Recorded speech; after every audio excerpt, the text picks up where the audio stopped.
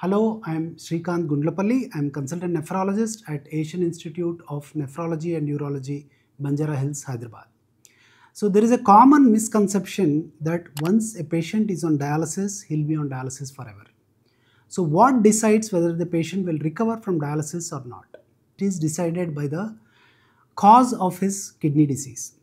For a patient whose kidney disease is due to acute kidney injury, that is secondary to dehydration, diarrhea, sometimes stone disease, there is a possibility that the kidney disease will recover. So these patients come out of dialysis.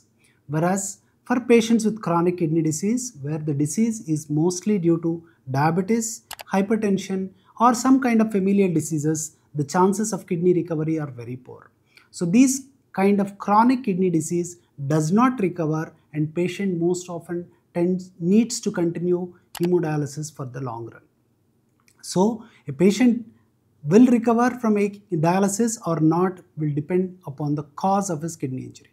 If it's AKI, it is recoverable. If it is chronic kidney disease, the chances of recovery are poor.